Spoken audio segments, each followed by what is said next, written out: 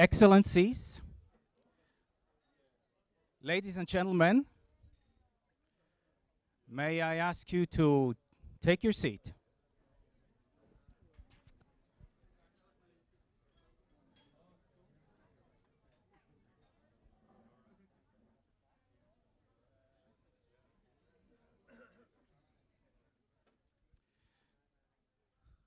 Ladies and gentlemen, dear viewers on the internet, welcome to today's event on the new oil of the 21st century. Just plain water. We have it over there. We have it there. Increasingly scarce, increasingly demanded, increasingly contested. Is water an accelerator of conflict or tension, or rather is conflict a catalyst for peace and prosperity and sustainable development? We're going to shed light on the humanity's greatest challenge ahead of us in the face of climate change. Today's event marks the beginning of the Blue Peace Days at the Swiss Pavilion at the Expo Dubai, and it also marks the beginning of the Water Month at Expo Dubai. If you do not know Blue Peace, I promise you, tonight by 8 p.m. you're gonna know it. This event is divided into 3 parts. First, we're going to hear some introductory remarks, followed by a series of keynotes, 3 keynotes. Then we're going to have a coffee break, or let's say a water break, for us to digest what we have heard, to chat with your fellow participants. Before we move on to a panel discussion, where the panelists, the keynote speakers, and panelists from the region will analyze the pivotal importance of water cooperation, and I will provide insights from their daily water endeavors. We will finish this day by inviting you all, the panelists, the speakers, and the entire audience, unfortunately not our dear viewers on the internet, to a tour through the Swiss Pavilion. This tour will start at the entrance and it will finish with the Blue Peace exhibition that will open up at our arrival. So it is my pleasure to welcome you, and it's my pleasure also to welcome and to announce the honorable presence and contribution of the following representatives who will speak to us in this first part. I do start, and I have to, excuse me.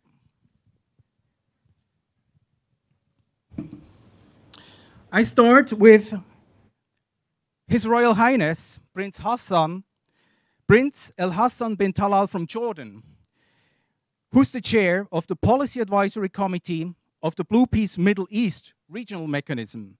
He was also a member of the Global Panel on Water and Peace, which came up with this landmark and pivotal report, A Matter of Survival. I would like to welcome also all the excellencies among us. I would like also to welcome His Excellence, Mr. Massimo Bacci, Ambassador of Switzerland to the United Arab Emirates. Welcome. We will then have 3 keynote speakers. It will start with His Excellence Dr. Danilo Turk. Danilo Turk is a Slovenian diplomat, a professor of international law, a human rights expert, and a political figure who served as the president of Slovenia from 2007 to 2012. Since February 2018, he's also the lead political advisor to the Geneva Water Hub. We will then have a video recorded introductory speak by ICRC President Peter Maurer. Unfortunately, Peter Maurer had to cancel his visit to this and his participation to this event. As you might know, we are in a difficult time, mainly because of the outbreak of the war in the Ukraine. He has cancelled his participation in person here. But he will have a keynote speech, which will be then complemented by an ICRC representative from the region, Mr. Igor Malgrati, who is the Water and Habitat Senior Advisor for the International Committee of the Red Cross in the Middle East, based in Amman, Jordan. Finally, we'll have Her Excellence Ambassador Patricia Danzi, who is the Director General of the Swiss Agency for Development and Cooperation, which is part of the Swiss Federal Department of Foreign Affairs.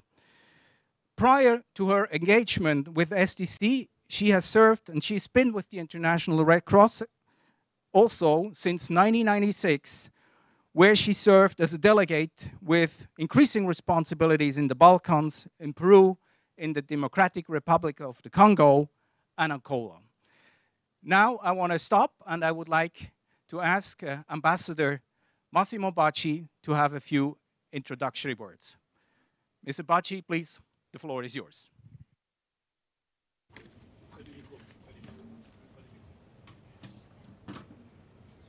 Sir Royal Highness, Excellencies, dear friends of the Swiss Pavilion, it's such a pleasure for me to welcome you today on the Swiss Pavilion on a very hot, beautiful Saturday.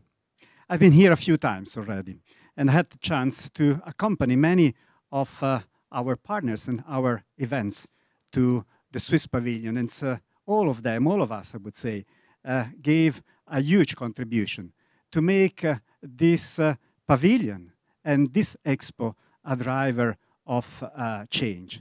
I keep saying from the beginning that at Expo, we didn't came here mainly to sell any of our product. We mainly came here to build values and to share values among friends. And that's what we are doing today. And I must say, I was so proud now to be able to bring water to the Swiss Pavilion. And today we need it very much, and not because of the temperature only. We have been giving, the Swiss Pavilion and Switzerland in general, we have been giving a major contribution to all thematic weeks of this Expo. It goes without saying that it was a task for us to do that also for water, and that's what we're going to do today. You know, I grew up in a country, Switzerland, where water was and is largely available, extremely abundant. I used to grow up and play in rivers up in the mountains, to swim in our beautiful lakes. And I was used to, and I continue to ski down the wonderful slope on our mountains. But with time, I realized how fragile this environment is, and how water-related issues are fragile. I learned, for example, that in Switzerland, we produce 2/3 of our energy mix with water. And this water comes from the glacier that we have in Switzerland. But those glaciers are melting. And suddenly, we realize how fragile we are. I've been traveling around for 30 years now within the Ministry of Foreign Affairs. And I served in many countries where people realized exactly the same, how fragile we are, also because of water-related issues. I was serving in India, where water is becoming a kind, clean water is becoming a kind of a luxury good for so many people. I was serving in Morocco, where water is of a paramount importance, and it makes difference for agriculture. Therefore, I think that our initiatives that we want to share with as many of you we can, related to Blue Peas, is really an initiative can make a major change on the life of so many of us. And therefore, once again, I'm so much proud that you have been able and willing together to support this issue. You as a person and the organization that you represent. And therefore, I would like to thank again all of you. I would like to thank the Swiss Development Corporation for organizing this event together with all our partners. And of course, I would like to wish you good luck and fruitful discussion today. Thank you so much. Thank you. Well, yes, because of the temperature, I think that for those who wish to remove jackets, feel free to do so. Thank you so much. Many thanks, Ambassador Baci. We will now have our first introductory words by His Royal Highness Prince Al Hassan bin Talal on a video. Because of the light, you might not see here in person, but we can all listen to his words, which are very wise in our views. So please, could you start the video? May I at the outset recognize the presence among you of Massimo Baggi, Signor Baggi, and Dr. Reem El-Hashimi, both lead personalities in this fantastic meeting in Dubai, which I acknowledge and recognize as being the vehicle for the many agencies who have participated in the thought process, and in particular the Swiss Agency for Development and Cooperation, which has come a long way with us in the context of Blue Peas alone. I go back to 2011 and recognize that the UN Water Development Report valuing water of 2021, last year that is, determined to achieve concrete results in terms of universal success to safe drinking water and sanitation was remarkably effective. I want also to thank UNICEF for the emphasis on child survival, and once again, when talking of unsafe water and sanitation, which causes malnutrition, making children even more vulnerable to disease in parts of Yemen, for example. Acute malnutrition rates among children are under the age of 5 were the highest level ever recorded in late 2020. Of course, I could go on in referring to the Gaza Strip, the state of Palestine. Large amounts of pollutants, including sewage, raw sewage, and wastewater, have contaminated scarce groundwater. With around 66 million people in the MENA region and lacking basic sanitation services, we're talking about water not only in terms of the status quo, but in terms of the vulnerability-based approach that results, hopefully, in development. The report of the Secretary General on Sustainable Development Goals, of course, gave us much to think about, but both SDGs related to water and peace require constant and renewed efforts, and therefore, once again, thank you, Dubai Expo. The challenges facing water resources are not new. Global water withdrawals have tripled over the last 50 years.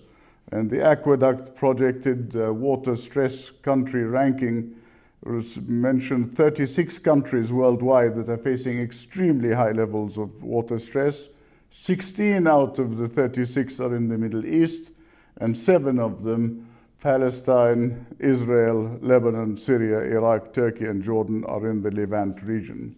So I would like to remind all of you that since 1967, the situation has worsened, where in fact the river flows in Iraq, Jordan, Lebanon, Syria, Turkey have decreased by 50 to 90%, groundwater tables declined, and freshwater quality deteriorated due to salinity and pollutants.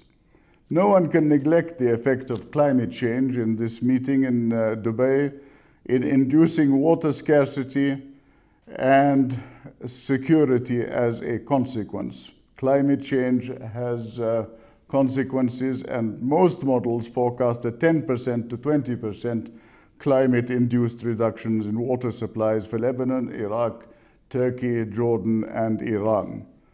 So I would like to conclude my brief remarks to you. I wish I could have been there myself, but circumstances made it difficult. Maybe next time we can meet here or there.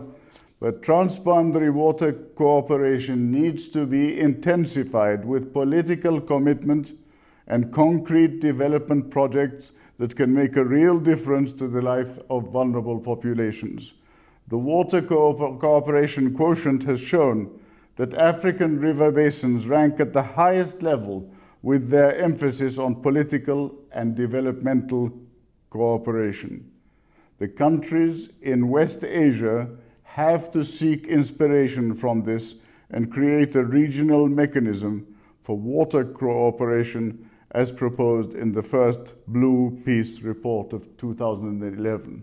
Let us hope that we can be talking in the future of blue-green peace action plans and put the intrastate and interstate water management, especially with climate change impacts, water diplomacy, adopting and applying water, food, energy nexus, and data utilization, data, and knowledge transfer into a regional strategy for development. Cooperation is a must, and synergies must be built, and I know you have what it takes to take the next mile in this long journey. Thank you all very much.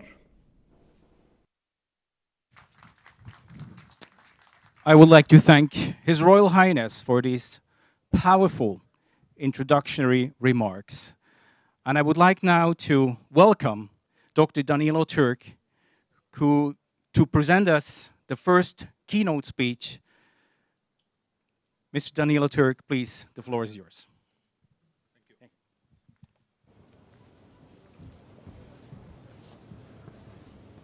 Thank you. Thank you. Ladies and gentlemen, Excellencies,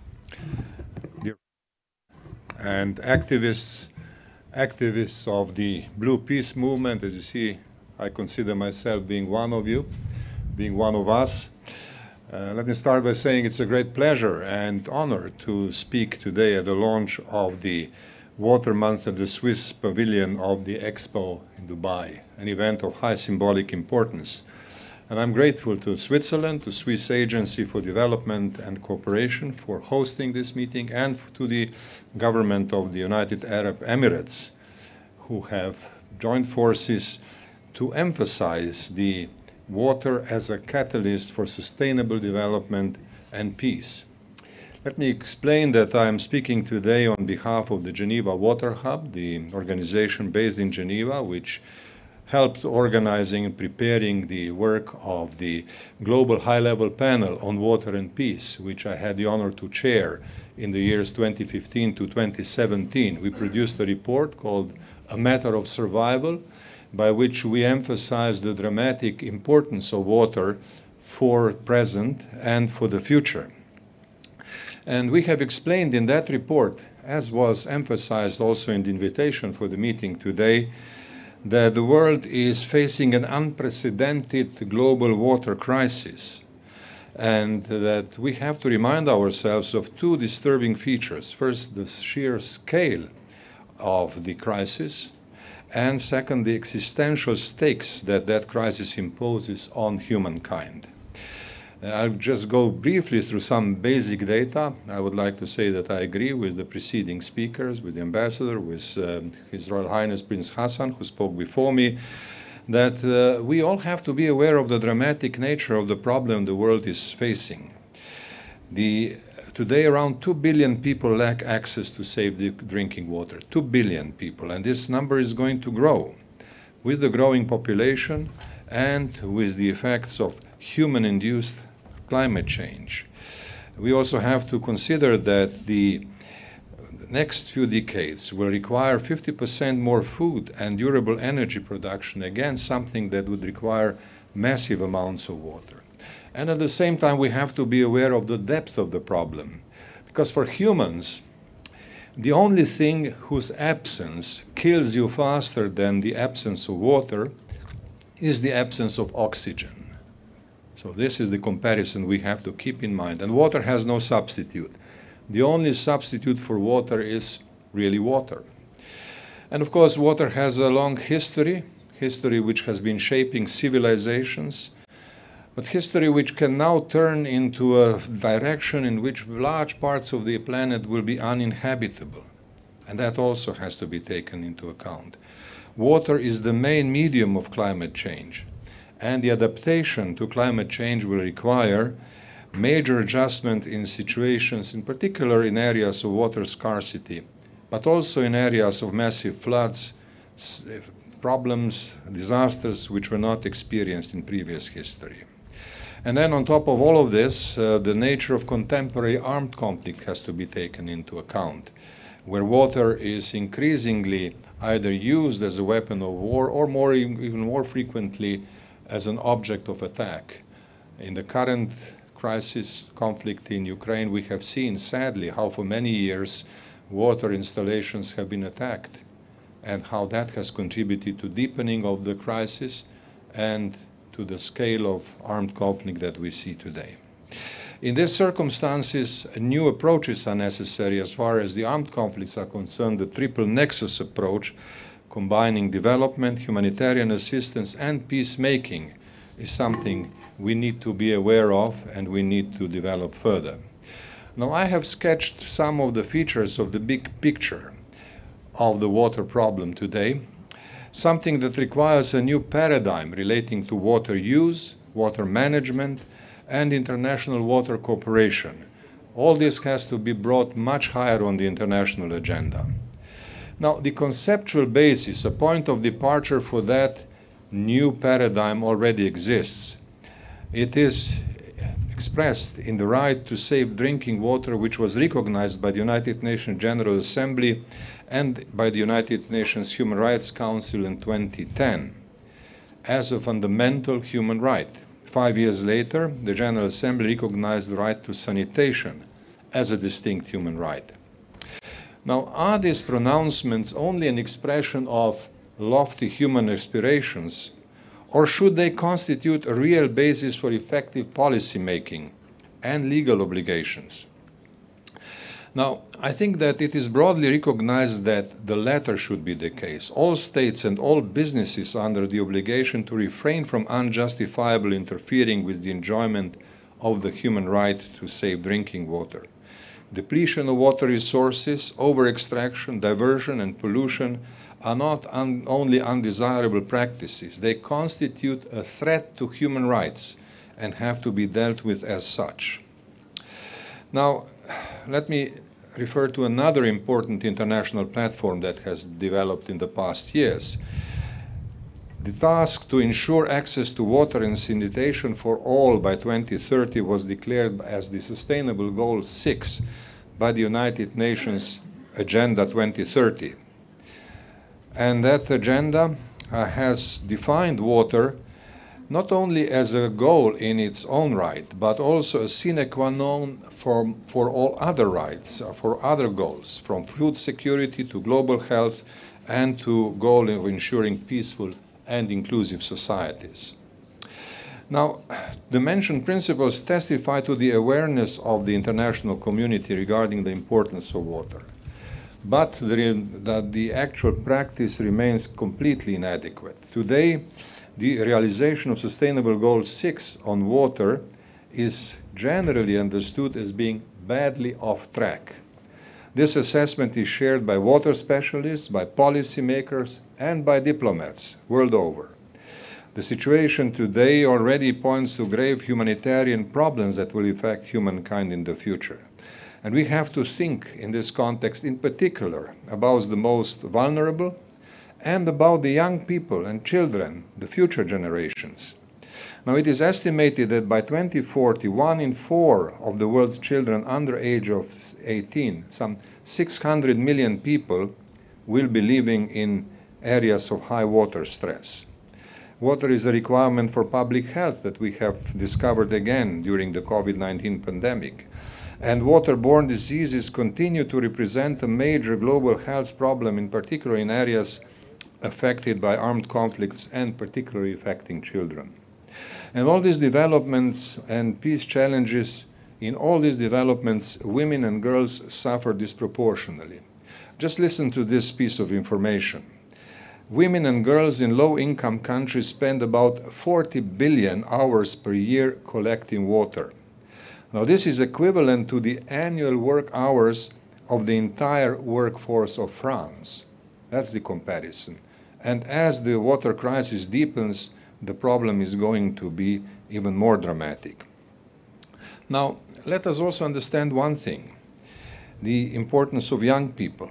And they are already becoming restless. And restlessness can lead to unrest. Unrest, ladies and gentlemen, is the voice of the unheard. The world has to hear the youth and engage youth in policy making and in the search for solution. So the question is what to be done in the current deeply disturbing situation. What can governments of the world do? What can we do? What can the government of Switzerland do? What can our host, the United Arab Emirates, do? What the experts who are with us today at this meeting can do. Now, it is clear that international cooperation is of vital importance. It is also clear that the international cooperation needs to be inclusive, involving not only government but also private sector, the academia, and civil society. And that civil society engagement has to give voice to women and youth. But what are the actual solutions in our era? What should be done to make water management and water cooperation a significant catalyst for sustainable development and peace? I'm convinced that the discussion today will help us articulating specific answers to this. And let me in this context make two suggestions, one related to transboundary water cooperation and the other to questions of water resources and infrastructure during the armed conflicts. Now, first on transboundary water cooperation. 3/4 of the United Nations member states share rivers and lake basins with their neighbors. And there are 2 general multilateral UN conventions relating to transboundary water cooperation. This is an example of the needed peaceful cooperation. And we know many examples in many parts of the world which show how important for peace the cooperation, transboundary water cooperation has been. Just by example, I should mention the Indus Water Agreement between India and Pakistan, the Senegal Basin Organization involving 4 countries, and there are many other examples. But there is still much work to be done in this regard. Transboundary water cooperation is an unfinished business. There are places in Central Asia, Middle East, Latin America, and elsewhere where much more needs to be done. Transboundary water cooperation should expand and should include innovations. Now, this is particularly necessary in the Middle East, which, as we have just heard from Prince Hassan, needs more work because of the fact that it is one of the most water-stressed areas of the world. I would like to emphasize in particular that the climate-induced decreases of precipitation and climate-induced increases in evaporation are already adding disturbing new grounds for depletion, for fear of further depletion of groundwater and on other water. More frequent and intense droughts add to desertification, the loss of crops, and decreasing agricultural production. Now, all this calls for improvements, for new policies, for more ambitious policies.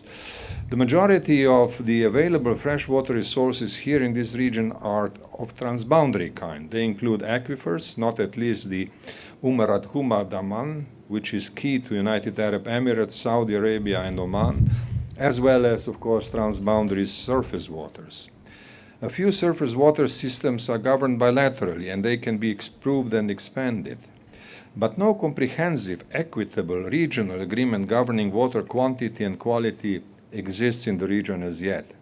Now this, in my opinion, is a shortcoming that should be addressed in the region where water stress level is particularly high. In fact, one has to look for ambitious examples elsewhere and draw inspiration from that. The regional system of water cooperation in the Senegal River, the OMVS, is an example of an ambitious, innovative, and visionary approach that should inspire. In the Middle East, the vision and ambition should go even further, given the needs and the almost limitless natural, financial, and human resources that exist in the region.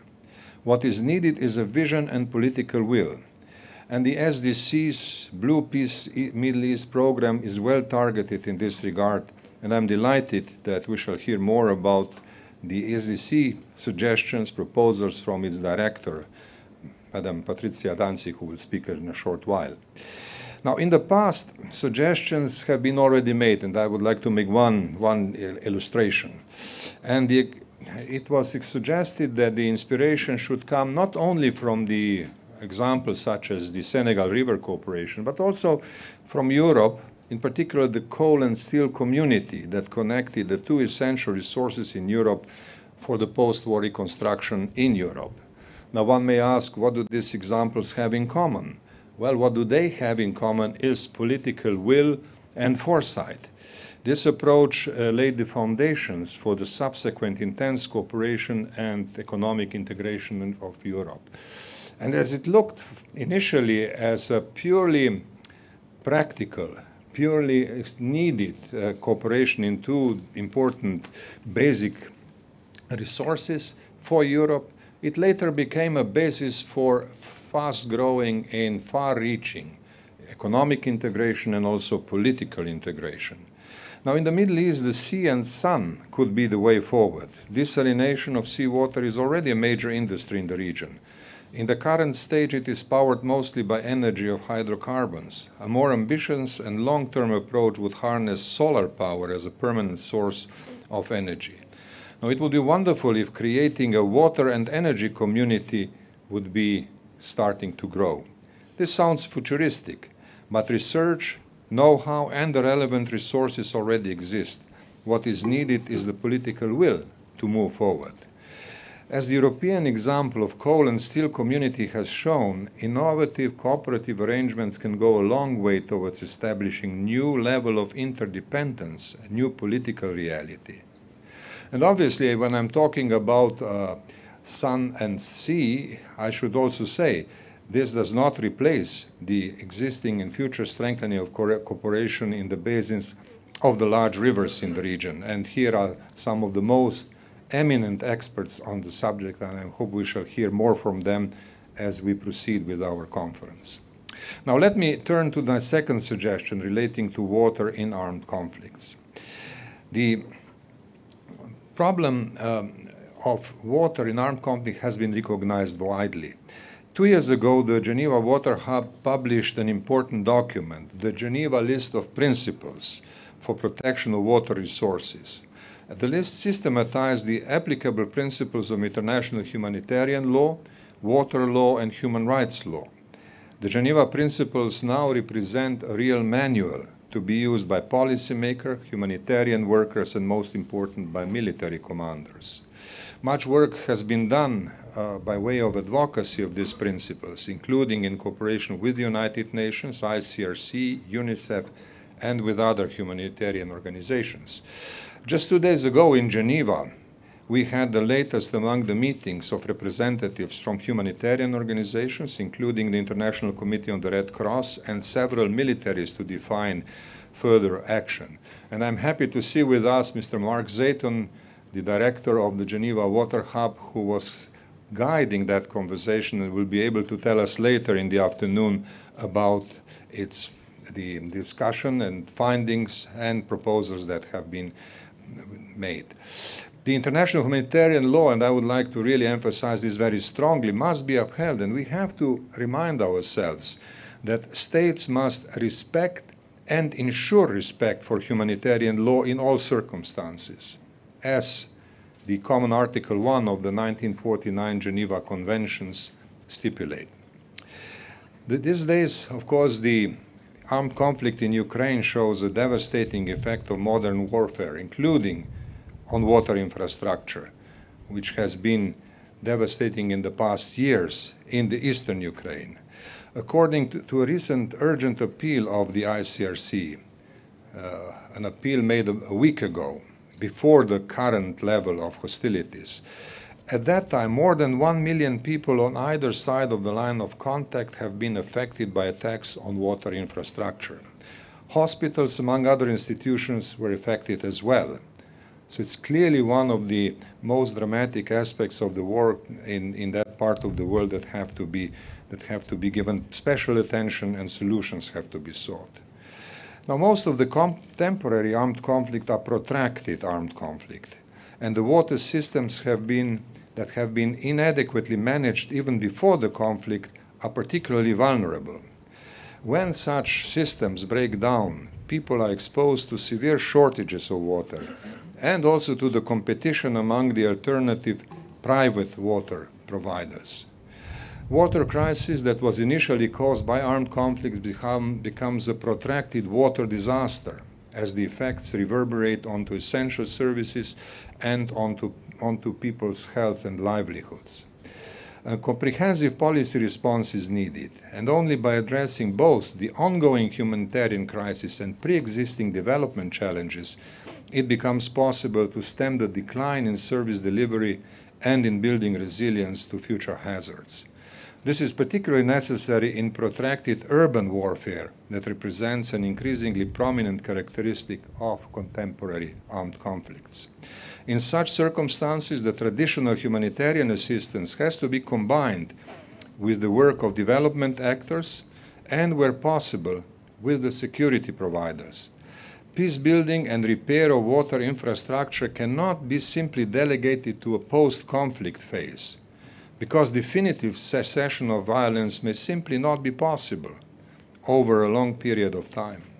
Problems like this are increasingly addressed by a number of international humanitarian and development actors, including the Red Cross, UNICEF, the World Bank, the European Union, OECD, and all these actors have come together to put forward something that is called a triple nexus approach, an approach that combines humanitarian action, development work, and diplomacy aiming at peace. And I'm sure that later we shall hear from the ICRC representative, Mr. Igor Malgrati, more about the current efforts of the ICR and the humanitarian community more broadly. The knowledge and experience which is gained in this process may not be always very encouraging, but it is a necessary basis for reflection and action that is much needed. Now, ladies and gentlemen, let me conclude. The range of water-related problems, from the ones caused by global warming to the acute situations of contemporary armed conflicts, demonstrate the drama of water today and show us a rather grim picture for the future. The world is not yet prepared to face the problem at the entire front. The time is running out. This is why meetings like the meeting today are so timely and important. This meeting shows that the Swiss and United Arab Emirates governments aimed very well in hosting the meeting today. I wish you much success in your discussion and, above all, in your future work, and I'll be happy to rejoin this meeting as a panelist in the second part of our program this afternoon. Thank you very much. Many thanks, Dr. Türk, for this very comprehensive outline at the beginning, which shows the scale and magnitude of the problem. I don't want to comment further, but I would like to go and move on to Peter Maurer's words on the issue. Again, he will be on recorded video. Please start the video. Excellencies, ladies and gentlemen, thank you for the opportunity for the International Committee of the Red Cross to bring our insights on humanitarian needs in conflict into this discussion. I commend the organizers of Expo 2020 Dubai for focusing on water as a major theme of this exhibition. I also commend the Swiss Agency for Development and Cooperation with Present Switzerland to highlight water in the Swiss Pavilion with this special day dedicated to the Blue Peace Initiative. Although water is a highly contested resource in armed conflicts, I believe that it is one of the handful of issues that can form the basis for cooperation and dialogue across borders, communities, sectors, and generations. Today, I would like to address the challenges of access to water in conflict and how principled humanitarian action can be a building block for stability and trust building between parties that may foster the conditions for peace building. Importantly, humanitarian actors are not peace builders. Neutral, impartial, independent humanitarian action is distinct from political agendas, and it must remain so. Yet, while others make peace, humanitarian action helps to make peace possible. Frontline humanitarian action is a vital stabilizing factor in fragmented environments and a building block towards stabilization. In many contexts, millions of people survive and can go back to previously stable lives because of sustained humanitarian upkeep of essential services, including water systems.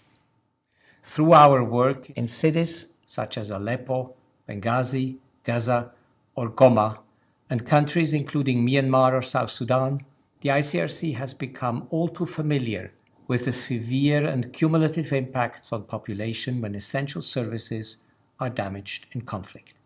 This is particularly fraught in urban conflicts where there is a real risk of widespread damage to critical civilian infrastructure. The humanitarian consequences are grim, from public health crisis, loss of livelihoods, displacements to environmental degradation. There is often no safe water to drink, no electricity to power water infrastructure or homes, nor health services to treat the sick. In protracted conflicts, children under 5 are 20 times more likely to die from diseases linked to unsafe water and sanitation than from violence. Preventing damage from occurring in the first place is paramount.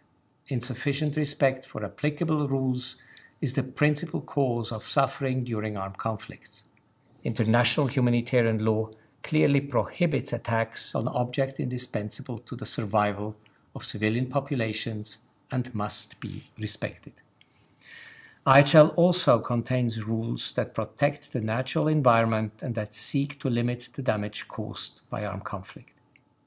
The ICRC works with parties to conflict and those who influence them to share expertise and guidance on the practical implementation of international humanitarian law. The provision of clean and regular water supply is also a humanitarian priority for the ICRC. In over 80 countries, our expert teams work to provide water for populations affected by conflict and violence. In 2021, we covered the urgent water needs of more than 37 million people with a workforce of 800 staff. Next year, our highly motivated Water and Habitat Unit will celebrate 40 years. Over the decades, the unit has remained agile and innovative, continually updating its expertise and adapting its approaches in order to keep pace with the complexities of the humanitarian environment. Today, ICRC remains capable of delivering a high-quality and sustainable response thanks to the expanded pool of experts and throughout our engagement and partnerships with local authorities, National Red Cross and Red Crescent societies, the private sector, and academic circles. Today, our partnership with development actors include the World Bank, Agence Française de Développement, and the Swedish International Development Cooperation Agency. The ICRC is present during the long years of war when political solutions are absent because allowing critical infrastructure to fail is simply not an option.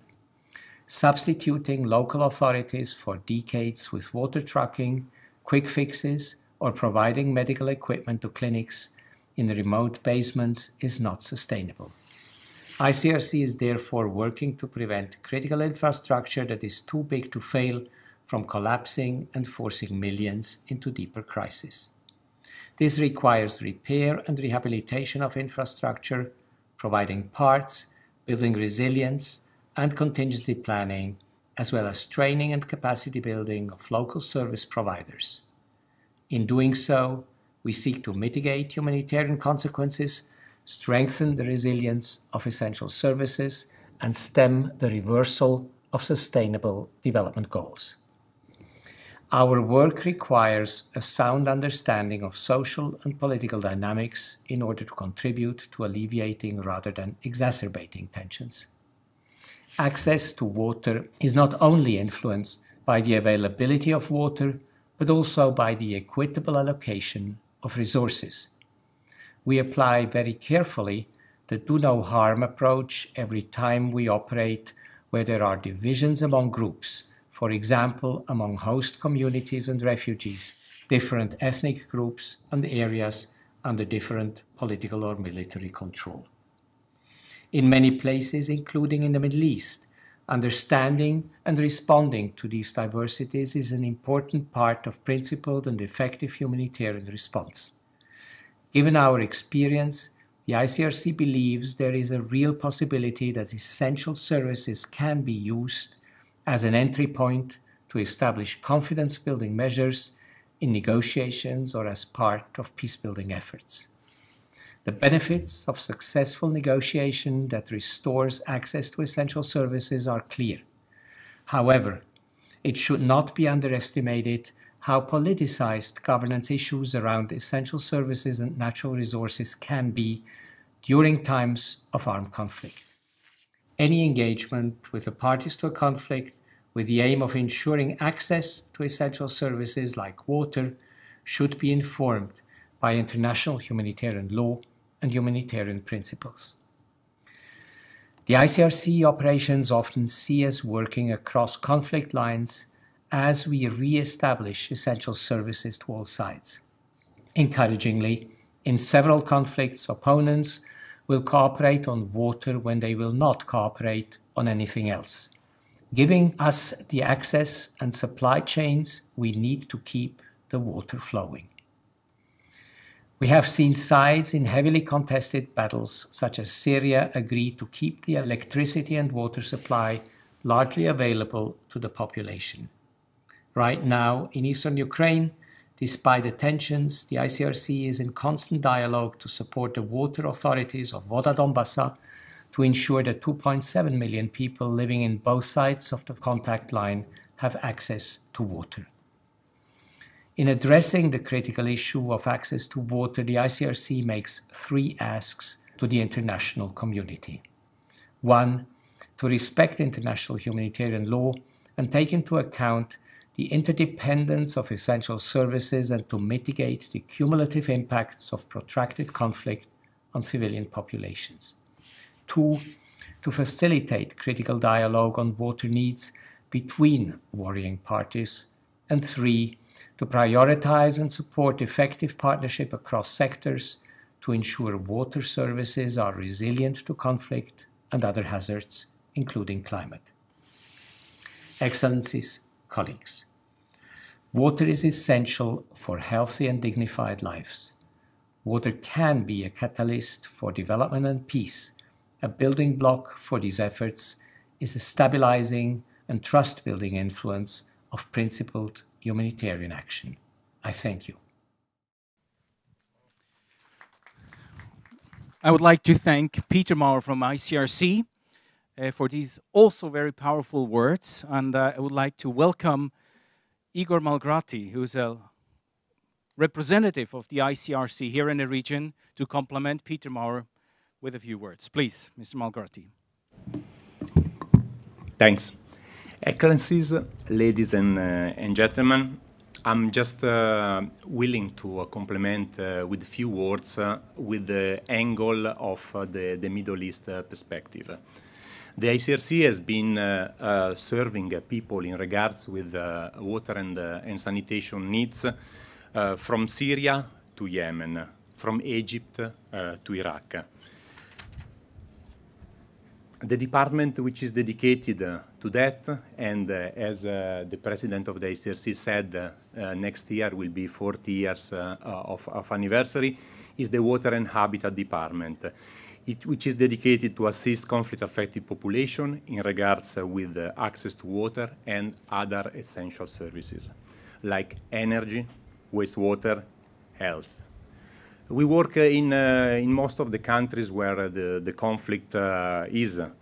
I can mention some examples from Gaza, where we act as a neutral intermediary between Israel and Palestinian authorities in order to coordinate the movements of service providers during the hostilities. We work also in Syria and Yemen, following the humanitarian principle and working across the front lines to serve those who most need it. And also we work in Lebanon, where probably the do no harm principle mentioned by the president is a bit more evident, where host communities and refugees coexist, where there is a very fragmented society, and a deep understanding of these dynamics, including the socio-political ones, is what allows our operation to be effective and to go in the direction that we believe is our angle as humanitarian, the direction of start putting the first block, which allows when the situation will help to build peace. Many thanks, Mr. Malgrati, and thanks to the ICRC. We are now with our third and final keynote before we go to a first break. It's my honor to invite Ambassador Danzi from the SDC to have her words on water, a catalyst for sustainable development and peace. Thank you very much. Excellencies, ladies and gentlemen, dear colleagues, it's a pleasure for me to be here in Dubai, to be part of this launch of the month of water here from the Middle East. And it's only the beginning of a month of very, very important issues that run up to the World Water Forum that will be held in Dakar at the end of March, to which also our President Ignacio Cassis will take part, where we can again and again stress the importance. Everything we bring here to the next level will be also discussed in other fora this month. Now, water is a key factor for life and sustainable development. I think we all agree on that. We, the women of this world, know that a lot. Our sisters, our mothers, our daughters carry the water very, very long distances. We wash with it, we cook with it, we know how to feed the children with it, and to replace the mother milk with water, clean water, how important it is that the children don't get sick. We know all that, and our place is also around the discussion of water. It's very important to include us in this discussion because we are the end users very much when it comes to what to do with it. The scarcity puts peace and stability, of course, in peril. Already 5 years ago, 45 countries were listed as key when component to conflict was water.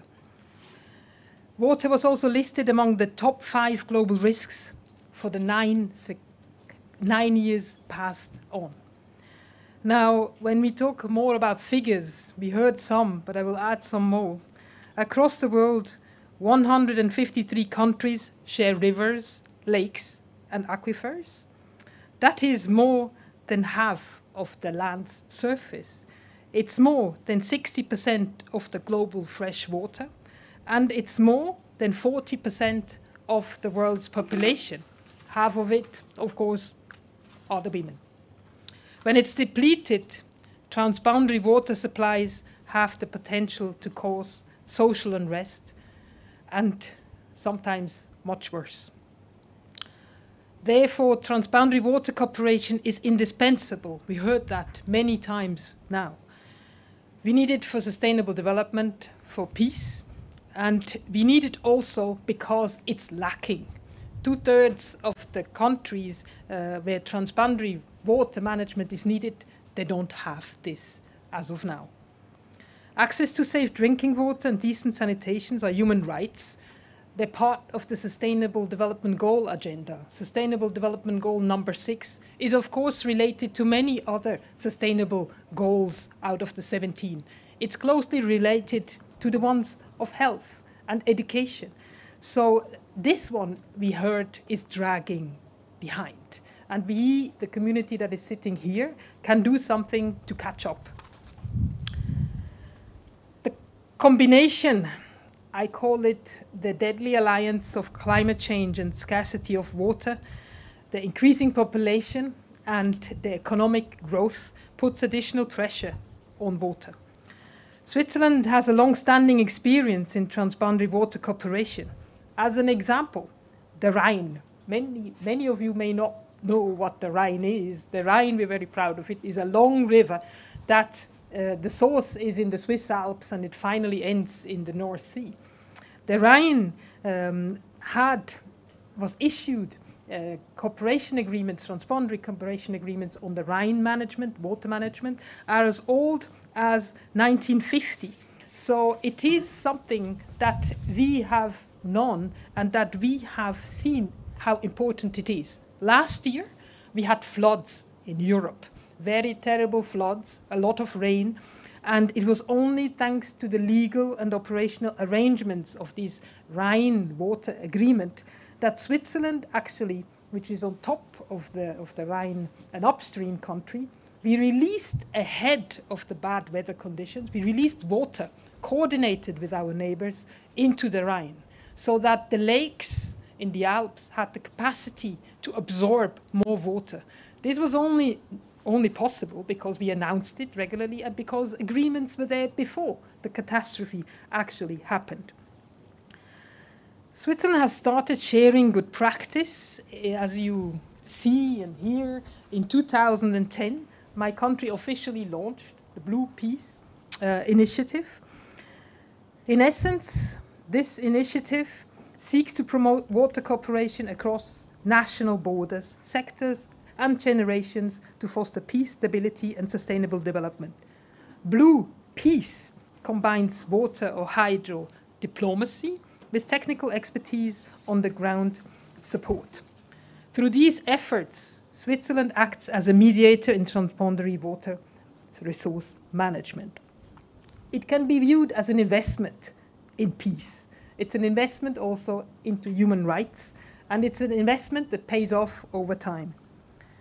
Today, Switzerland Blue Peace Initiative embraces a large-scale water diplomacy and multi-country development programs, mainly, but not exclusively, here in the Middle East, in Central Asia, and in West Africa.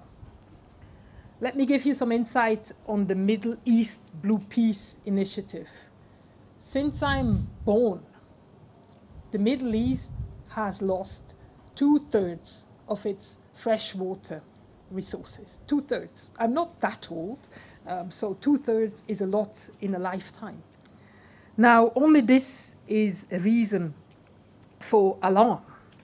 And it was a foresight of the Strategic Foresight Group, the Swedish Development Corporation, and His Royal Highness Prince Al-Hassan bin Talal, which we heard earlier speak, was a co-founder of the Blue Peace Middle East Initiative, because they recognized that this cannot go on like this, because if not, our great-grandchildren will not have any water left.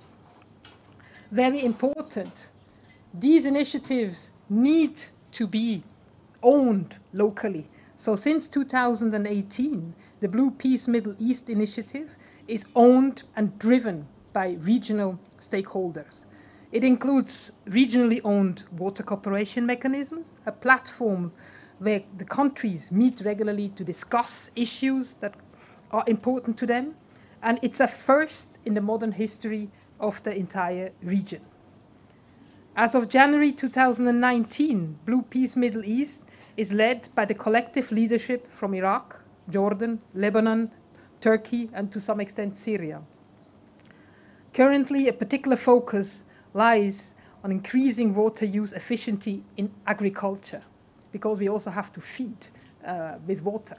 And it is important to use water when you grow, but how do you use it? Now, important is also the data collection, the exchange, and the policy briefings. Another focus has been on the elaboration of basic information and data, as was done for the Yarmouk River during the negotiations between Jordan and Syria on transboundary management of water resources. We need to know what we measure. We need to have data. You may wonder, what 12 years since 2010, what kind of lessons did we learn? I would like to give you 5 that I believe are important to take on. First, it sounds obvious, but it's important to remind ourselves that dealing with water across borders is hardly ever only about water. It's about multiple socially, economically, politically, and culturally linked issues, and we have to understand them. Why is water important for this community and for the other, beyond the just basic needs it entails? Second, processes around water and peace are slow. It takes time. Perseverance and patience are key and crucial. This also goes for funding. Third, trust. We cannot talk about water and water management if trust, confidence, and transparency is lacking. We need that, and it needs to be built if it's not there. Then fourth, data are key. We need to measure what we are talking about, that we can also hold people accountable. And fifth, shared benefits need to be celebrated more than they are today. We have to give upstream countries the benefit for contributing to water management of the downstream countries, and we have to celebrate this more often. Obviously, there's no one-size-fits-all solution, and we only can be good if we work in partnerships with this. What can Switzerland offer? Of course, we have lakes, the ambassador swam in those, and we have mountains that hold big resources. Switzerland is an honest broker, free from wider geopolitics. We can play an intermediary role between upstream and downstream countries. We are also an agile, innovative, predictable, and flexible donor that have a long-term vision when we engage. We have a know-how that we can share and that we are willing to share. This includes processes, but it also, we can come back to an ecosystem of academia, civil society, private sector stakeholders, international organizations that are all working towards the same goal. So in short, our engagement with many of you here will continue on blue peas and water management. We will be on this for a very long time because it will stick with us for long. Thank you very much that you're here today to talk about this. Enjoy the discussions and the evening with us. Thank you very much. Many thanks, Ambassador Danzi. And we have arrived now at the end of this first part. It was an excellent overview of the issue of water as a catalyst for peace and sustainable development. Keep your burning questions, which should not be a problem with this temperature here. For the panel discussion, towards the end, there will be a window for joint discussion and questions and comments from the audience. So please keep them for then. But now we would move on to a full half-hour break for a coffee, a cool drink, or just plain water, for you to digest, but also for discuss and chat with your fellow participants. For those who really need to cool off physically, there is a room here which is air conditioned. So please also feel free to go in there for 10 minutes, half an hour. We will start in about 30 minutes again, and it will be announced by a Swiss cowbell. So I'm sure everybody will recognize a cowbell when we will be back for the panel discussion. with the panelists, with the keynote speakers, and also with 3 additional panelists. Thank you to the panelists. Thank you to the keynote speakers. And please enjoy your coffee and your drink. Many thanks. Have you back in a half an hour.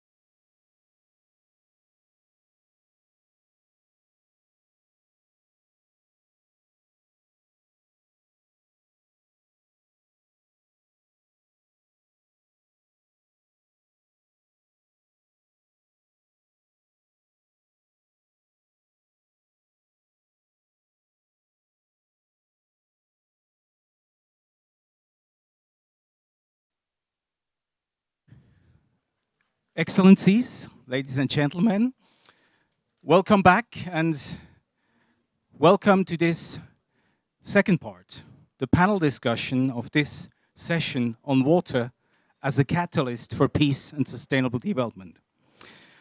I would like to announce now 3 panelists and the keynote speakers.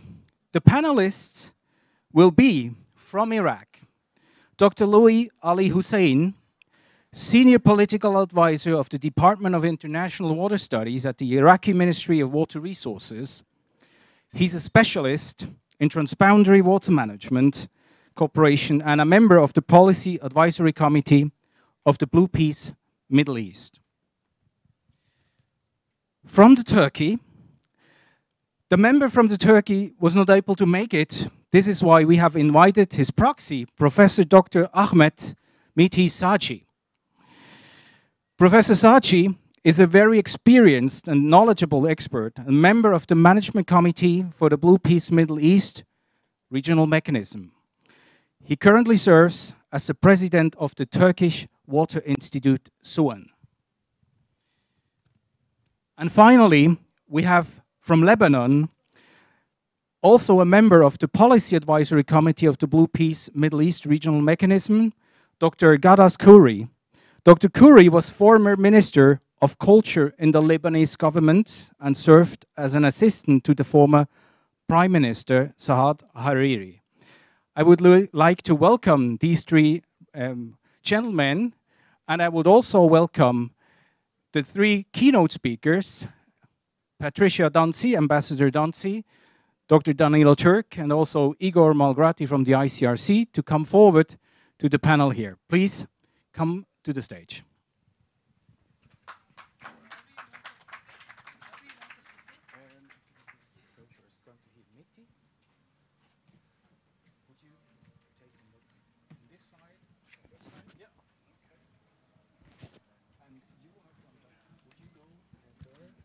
Do you need a translation? No, not translation. Yeah.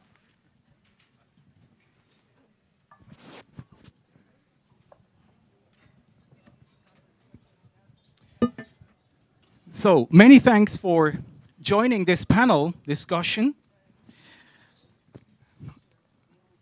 And I would like to start with the Middle East. The Middle East is warming twice as fast as the global average. There is also compelling evidence that it will be the Middle East region that climate change will hit hardest. We have heard a lot about how water can become a catalyst for sustainable development and peace, and about the challenges to this respect. I would like to start with Dr. Saci. Dr. Saci, what are the current issues in your country and in the region? What is your country facing related to water security, and how could increased transboundary cooperation help on these issues? I start with introductory questions to all of you, for then to move on to a more interactive discussion. Dr. Saci. Thank you. Or it is working. All right. Well, the issues of water security in Turkey, I can classify them in maybe 4 items. The first item is the population increase. We are 82 million, and we have accepted 4 million refugees, which is addition to water demand. And of course, as the population increases, the water we have is limited. And if it is less than, as you know, 1,000 cubic meters per person per year, you are a water deficient country. Right now, we are 1,300 something. So in the year 2050, we will drop down to 1,200 cubic meters per person per year. And this is, that means as population increases, we'll be a water deficient country. You know, unlike most people think we are water rich country. And the climate change is the second factor, which most of the speakers mentioned. it shows that we will have, especially in the southern parts of Turkey, southeast, the climate change models say we will have a 15 to 25% decrease in precipitation. And we will have 20% increase in the northern part of Turkey, and it means floods and etc. So we have this climate issue, which is there. We have a precipitation of like 330 millimeters average, but it changes. You know, it's not a uniform system all throughout Turkey, and this will affect on the transboundary waters as well. So the refugees is another issue. Climate change is another issue. Will be where we spend the water. We spend 75% in agriculture, and we have to increase our efficiency in agriculture. We have to stop using, let's say, 10,000 or 15,000 cubic meters per hectare per year. We should maybe halve it. And these are the main issues that we are facing. And I think your next question was how transboundary cooperation can help that. Exactly. There is no other solution. When climate change decreases the precipitation, the only solution is you have to cooperate so that all parties, they understand each other. For example, when we come to Euphrates and Tigris, they are waters which are snow melt waters. The snow in the southeast of Turkey, it melts. And due to climate change, now it's melting 1 month earlier. So it has effects, and we have decrease in the Euphrates water levels as well. But we have to share this. I think my time is up already. Thank you, Dr. Zarchi. Okay. Euphrates and Tigris is the key word for our next panelist, Dr. Ali Hussein. Iraq is the country of Tigris and Euphrates. What are the issues of water in your country? Thank you very much. The most urgent challenge faces Iraq. Could you please hold your mic a bit closer? Closer? That's good? Okay.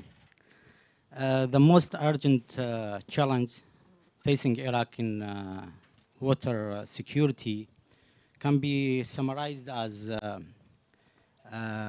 the first one and most important is that stabilizing Iraqi water wouldn't be guaranteed without concrete agreement or arrangement for allocating equitably water with the core riparian states.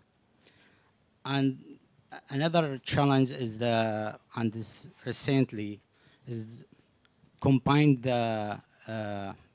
unstable region and an unstable situation with climate change. Of course, it have influence on the region in general, but as the downstream, Iraq is more affected by these factors. Third one is what happened last 10 years. Iraq was working hardly to develop its water infrastructure, but the turning point was after 2014, when a terrorist group of ISIS sabotaged and destroyed many water infrastructure in the country. That represented for Iraq to make huge efforts and large finance commitment to rehabilitate this infrastructure. The second question was how transboundary water cooperation help. I think Iraq was constantly urging its riparian states to cooperate and to share the benefits of the river. Not only the benefits, actually, also bear the harm collectively. And to put it in other words, Iraq believes that cooperation is win-win approach. Thank you. Many thanks. We move on to the Lebanon, which is faced with particular challenges these days. migration. Dr. Kauri, what is the water issue in your country, and what is the meaning of water cooperation, transboundary water cooperation in the Lebanon? Well, to tell you frankly, basically the transboundary water cooperation, we only have 3 rivers that cross from Lebanon to other countries. One of them is the Al-Asi River between us and Syria, but we have an agreement to that. And there is 2 other rivers that cross to Palestine. And these are difficult problems now because of the political situation between Lebanon and Israel. The other issues that we have is that such a small country with so much reserves, should be so much reserves of water. We have a lot of snows on the mountains. We have not been very successful in preserving the water that we have. The lakes and dams that have been built were not very efficient. And the biggest river in Lebanon, which is the Litani River, has been struck with contamination, is terrible chemical and biological contamination that is a real problem. On top of that, Lebanon is a 4 million inhabitants country. Now we have 2 million refugees. And most of these refugees, not only that they are necessitating more water, and obviously the sewage also is under stress, but they are also settling near river banks. And this will also produce more contamination to these rivers. So it is a complex situation. On top of everything else, we have an economic collapse, which is not helping neither to help the measures that the government has, has had but cannot enforce now because of the economic situation, and the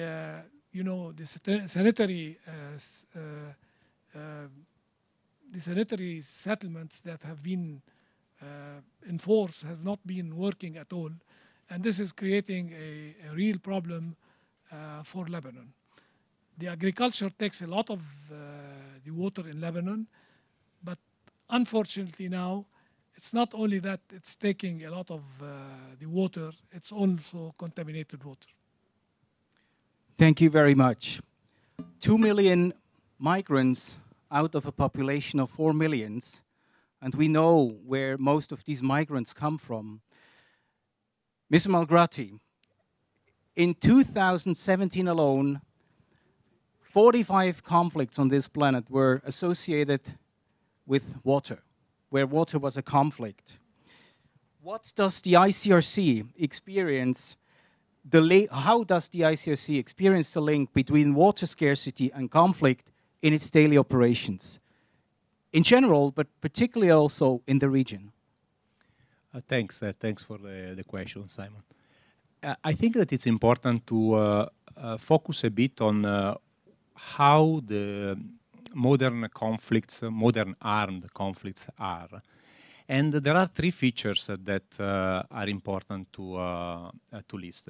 The first one is the scale. The scale, and especially in the Middle East, this is the case, is quite important. It takes very often parts of a country or even more than a country.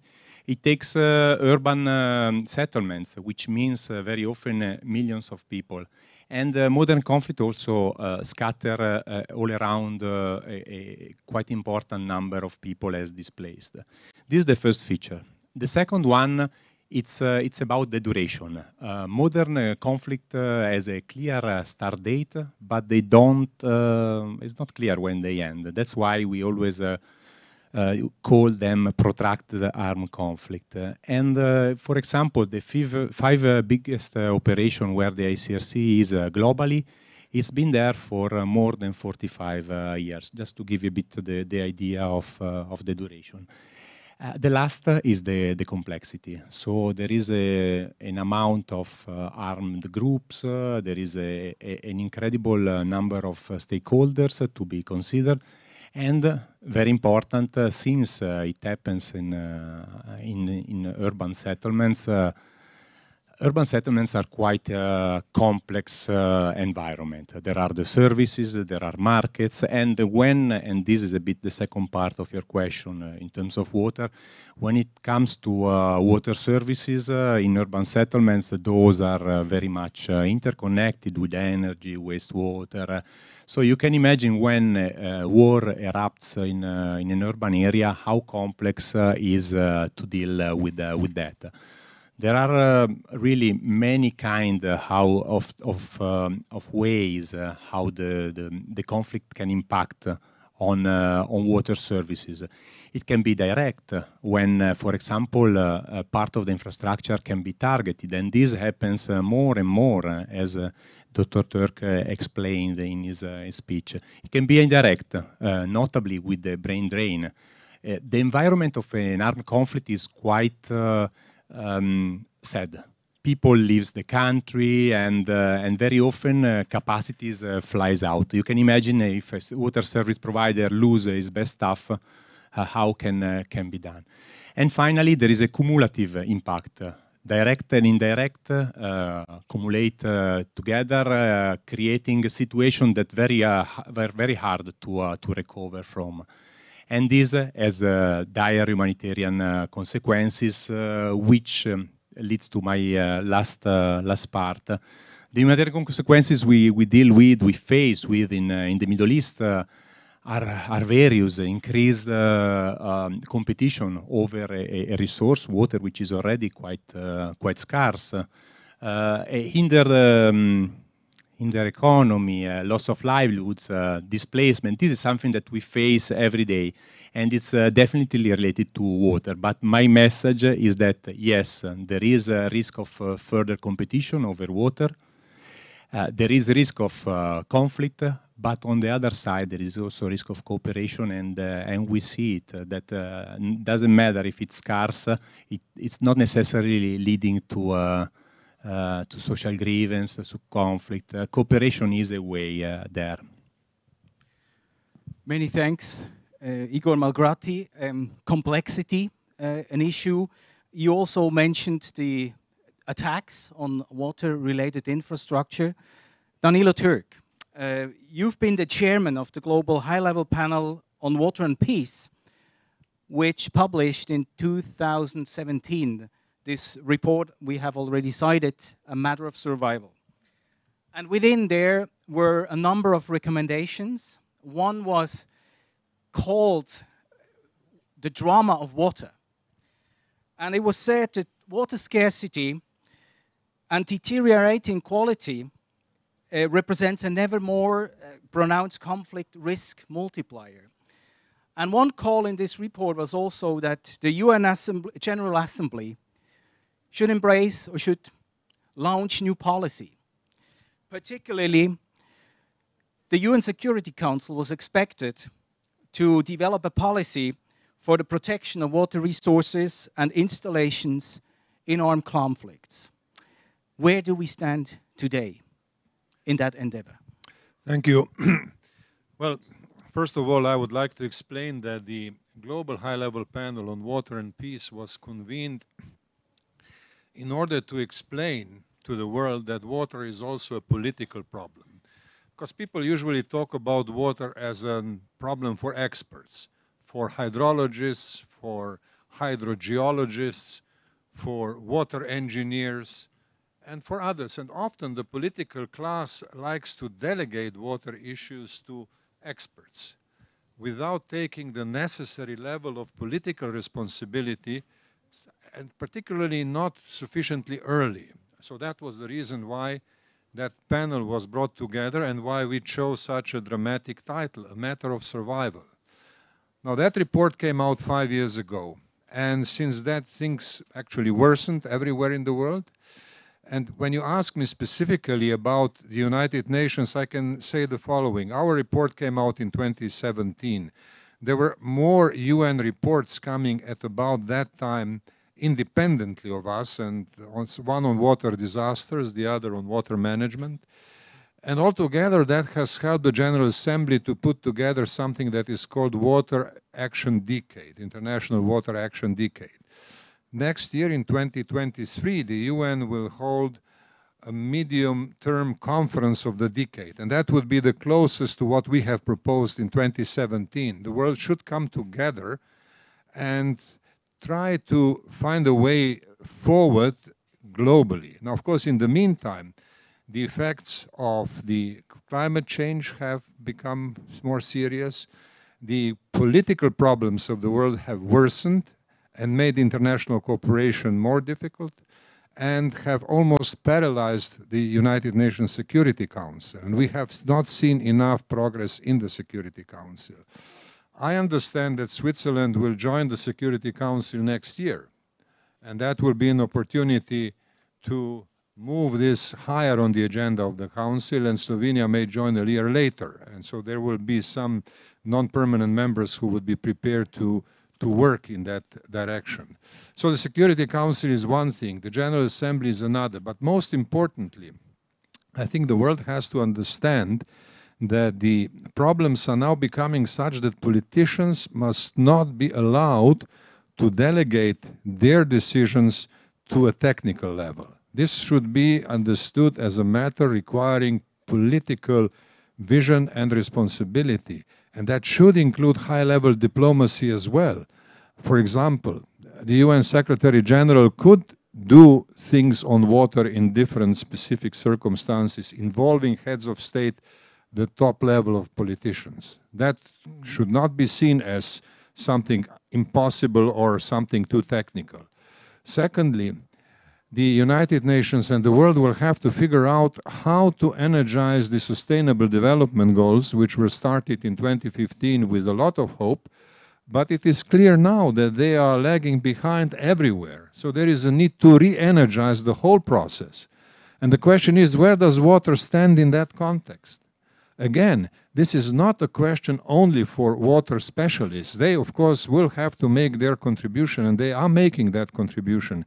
They do provide data about the growing problems of lower precipitation and higher evaporation, on earlier melting of glaciers and all that things. I mean, that is there. The question is how to translate the knowledge and the warning that already exists into political understanding and political action. And here I think we'll have the opportunities in the coming years to do something.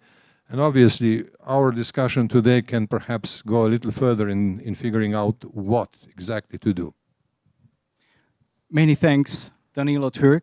International cooperation, diplomacy, political will. Ambassador Donzi, Switzerland has supported the agenda of water and peace for more than a decade now.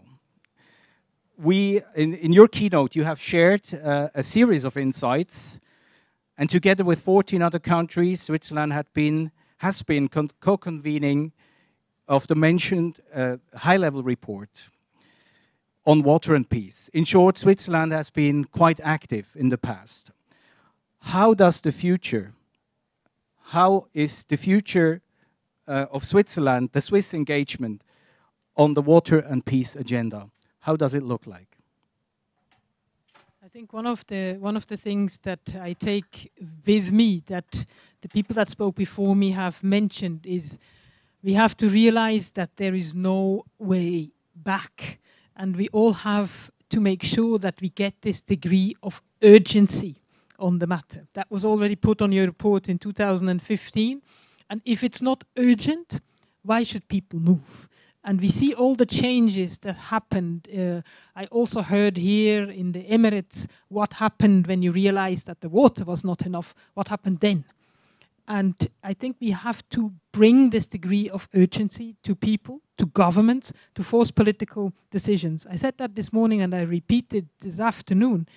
We are collectively, we have the intelligence to do this. We have the intelligence to put partnerships together. We have proven it during the COVID crisis, which no one foreseen, which was urgent, and where we have managed to put academia, international organizations, public, private, together to solve this.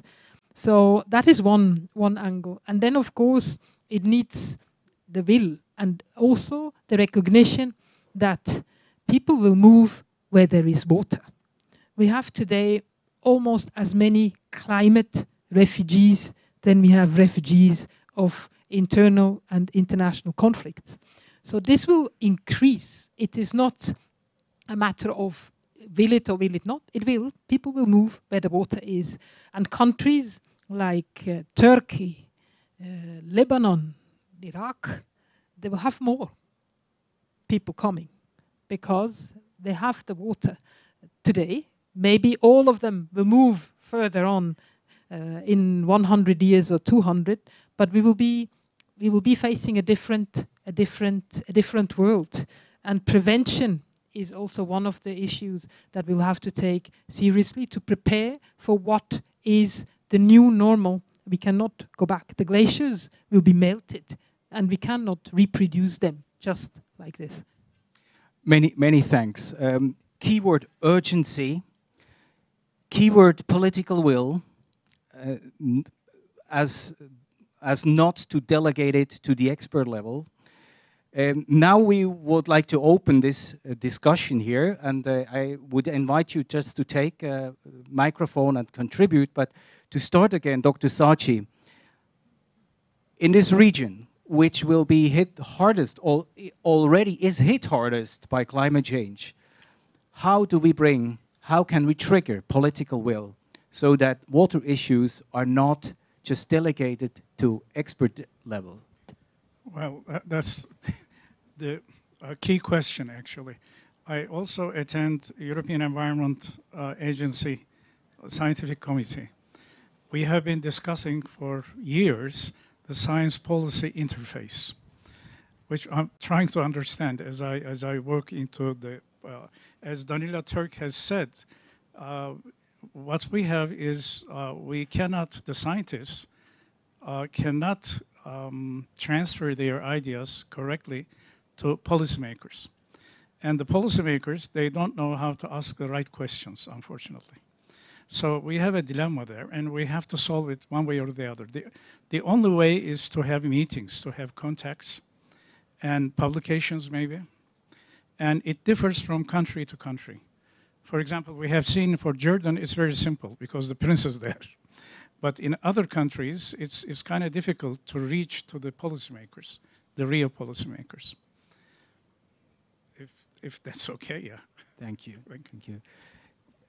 What can the Policy Advisory Committee and the regional mechanism provide here? To me again? To you or to any other panel members as well?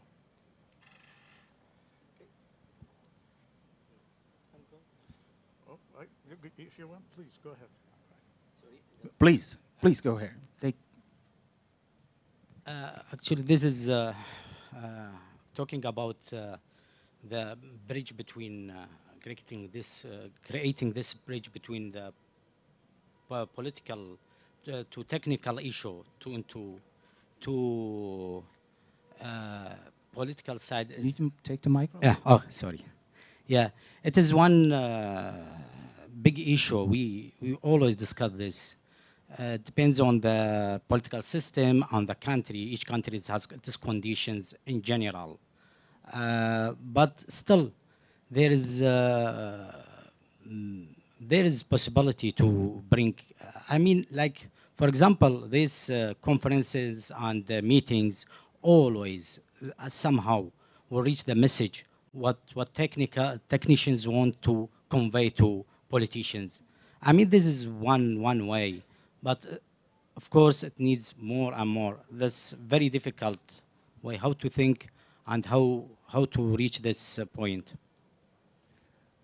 Dr. Kauri, how would you try to get political buy-in? I think there is two main issues. First of all, the awareness. People should be aware about our problems, about the water problem, and this needs the media also to be aware of this, and we should be working with the media hand in hand to reflect on the gravity of the situation. And then there is the will to change. The will to change is a political will that will change things. No matter how we do, at the end of the day, the decision is in the hands of the politicians. The will come if we lobby for it, and if we make the media also lobby with us. The politicians are always interested in that the media reflects their good side of the story. So, so it is awareness and the will to change are the most important thing. Maybe if you allow, I think politicians are in most countries, not in all, but elected by the people. So they are also very worried what their constituency says. And I can say in many of the countries where young people went to the street every Friday to demonstrate for climate, this had a political impact on many leaders and many parties. And so that became somehow mainstream. You see, climate today is mainstream. No one is against it. And it has been forced on the ones that were by the people that were asking for more of this. And with water, it can be similar. You can also switch it off easily and force people to go to the public well and dig it. Then you would bring some urgency. That would be an extreme measure. But I think to make people available of the scarcity has not yet happened. It's still, we can still shower for 20 minutes, even in Dubai. No one will shut off the shower for us or bring us into an alarm bell. We will have to make sure people, ordinary people, are aware of the scarcity. Thank you, Ambassador Danzi. You said we need to have the people on board. And Danilo Türk, you said in your keynote this morning, the Blue Peace movement instead of the initiative. What did you mean by movement? Look, I in fact had a very specific recent experience in mind. Well, of course, I'm coming from Slovenia, which is a water-rich country, but it is not problem-free. I mean, problems of water appear everywhere. They are different, they are more dramatic, less dramatic, but they are everywhere. Last year in Slovenia, we had a situation when the government proposed a new law which would allow new types of construction on waterfronts, and that would have a problematic impact on rivers and lakes in the country. And all of a sudden, young people rose and organized a referendum. Actually, they initiated a referendum, they obtained the referendum, and they convinced their parents to vote against that law. And therefore, that law was withdrawn from the parliament. And that came not as a result of technical expertise or any policy-driven initiative.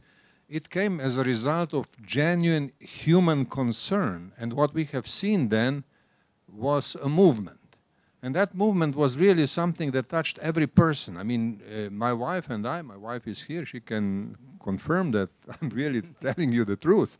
I mean, we were actually asked by our daughter and by young people, look, when are you going to sign the request for the referendum? So we went, and at the booth, when they were collecting the signatures, they were all young people. And they would say, you have to hear our request. We don't want that law because that will have a long-lasting effect and it will be bad. And everybody followed. So we have opportunities for, you know, harnessing a movement. Now, of course, I'm not naive. I know that there are different countries and there are different levels of awareness. There are different opportunities or lack of opportunities for young people. And we have to understand that too. But the problem is something that we all share. And I think sometimes it is quite necessary to be blunt and ask political leaders at different levels very directly and in a very challenging manner. And that goes to all levels, not only to regional or national level, also to international level. Now, we will see in a month from now a conference called World Water Forum in Dakar, in Senegal. Many leaders will be there, in particular African leaders, and I think they should be challenged there very visibly, very openly, on the question of transboundary water cooperation as a vital necessity.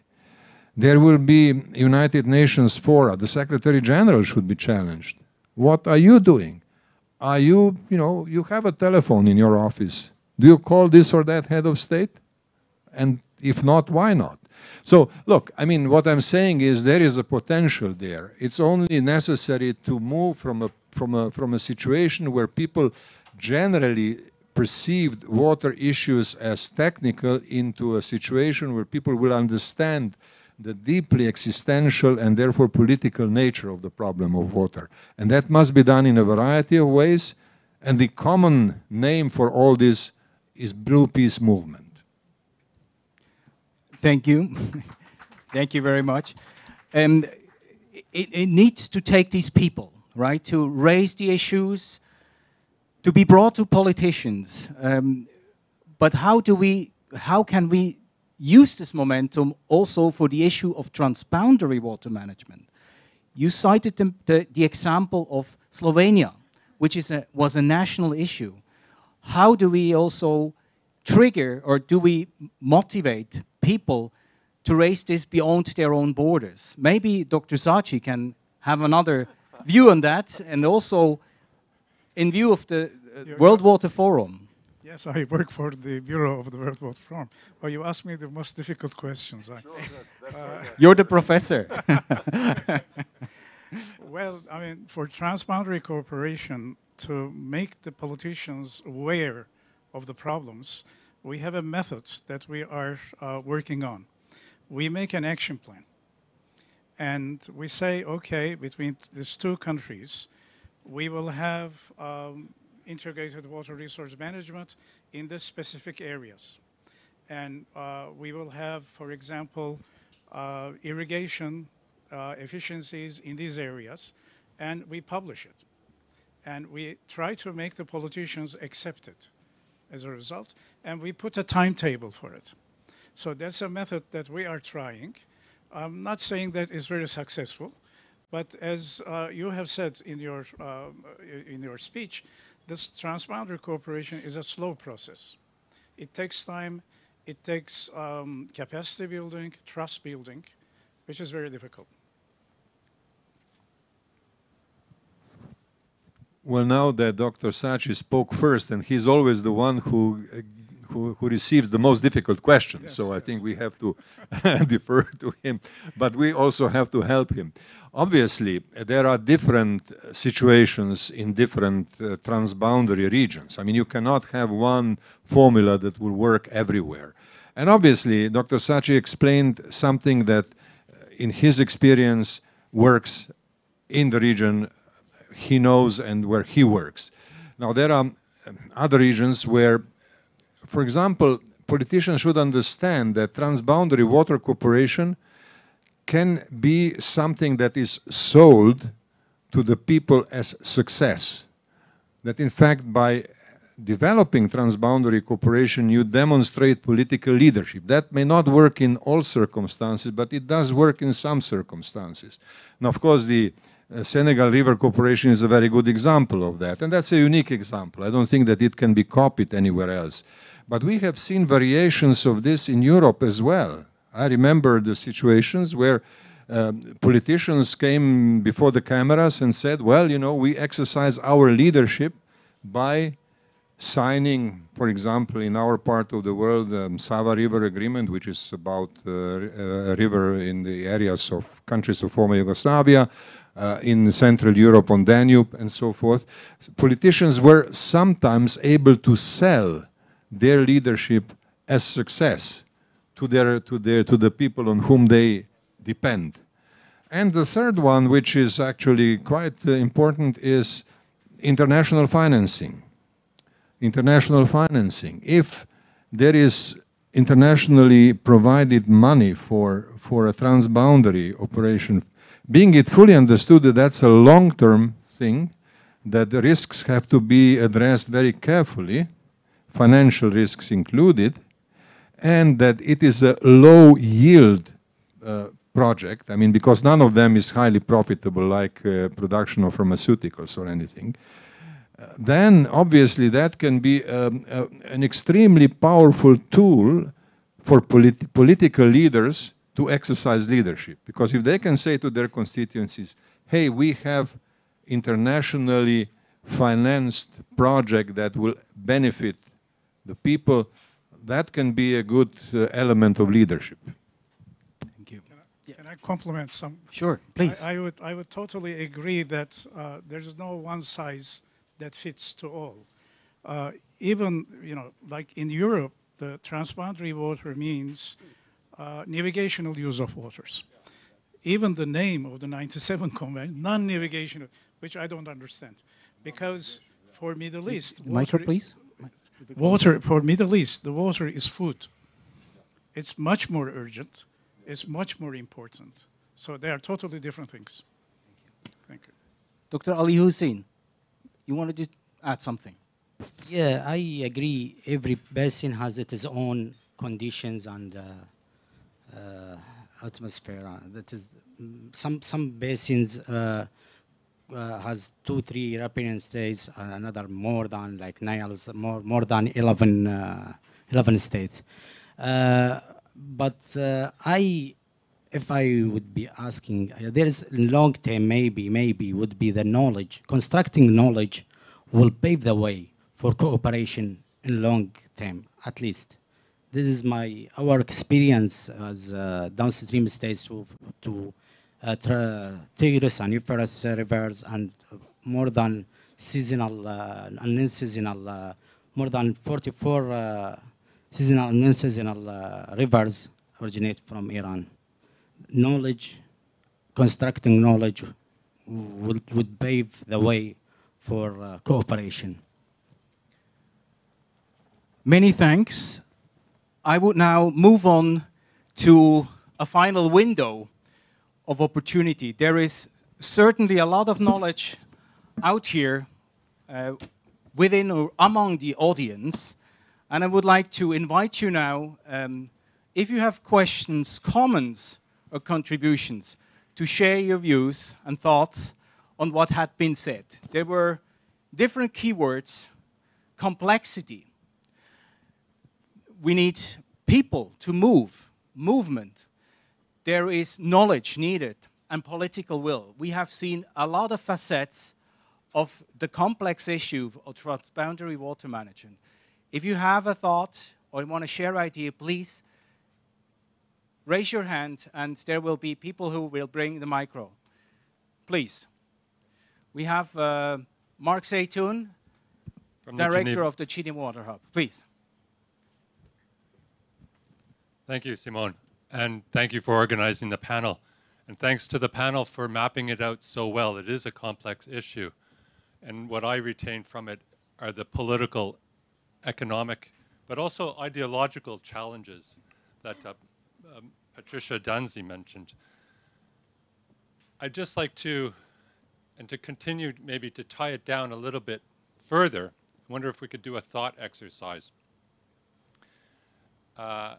And assuming that politics is a problem and political will is an issue, the economics isn't there, or the economics is driving over water use, and nationalism like hoarding water or using it solely for capital goods or solely as a commodity.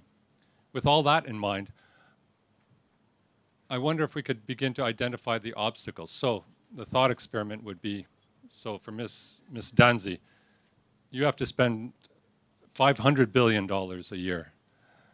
Where exactly would you put that money? In which sectors, and specifically which sorts of initiatives to create this movement or for whatever goal you have?